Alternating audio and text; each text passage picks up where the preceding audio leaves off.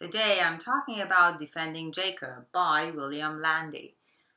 It's about an assistant district attorney who has a very quiet suburban life. He's very respected in the office and he lives with his wife Lori and his teenage son Jacob. And there seems to be one of the kids, one of the other teenagers, where Jacob goes to school, is stabbed to death at a local park, and they're trying to figure out who committed this crime, and somehow everything points to Jacob, his son. So on the one hand, he needs to stay as removed as possible from the case because it turns out that it's his son who's being prosecuted.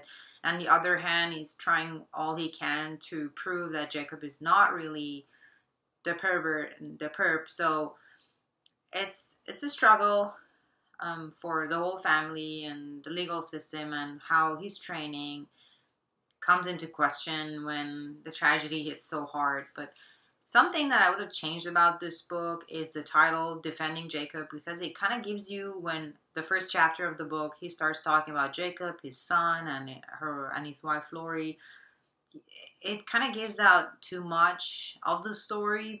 The title, Defending Jacob, I would have put something benign if I ever wrote this book. And also, I think the story is not as visual and captivating as I would like it to be, because oftentimes I try to close my eyes. Every time I read a story, I try to close my eyes and picture if I had to pick up this book as a director or a movie maker of anything of that sort and try to imagine how these characters look like, the locations.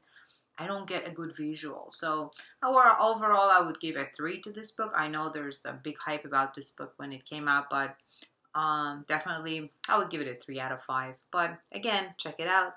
Thank you. Bye.